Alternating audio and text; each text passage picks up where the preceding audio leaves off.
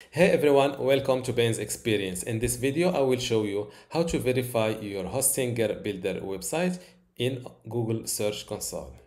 I am now inside my website builder in Hostinger.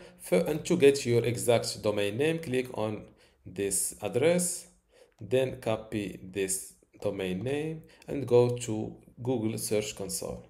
First, go with a URL prefix instead of domain, and this is a critical step to not avoid. Then fill in your exact domain name and hit continue. As you can see, you can verify your website ownership using different methods. We will go with the HTML tag. Now, to copy this text, just click on this copy button. Now, head back to Hostinger Website Builder and click on Website Settings. Then Integrations. Then click on Connect next to Custom Code and fill in your code. And don't forget to save your changes. And after that, update your website to reflect your changes online. Now that my website changes are published, let's go back to Google Search Console and click on Verify.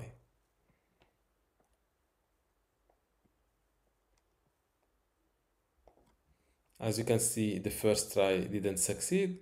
Just repeat the process. Click again on Verify. And as you can see, my ownership is verified now. And this is how to verify your Hostinger Builder website in Google Search Console.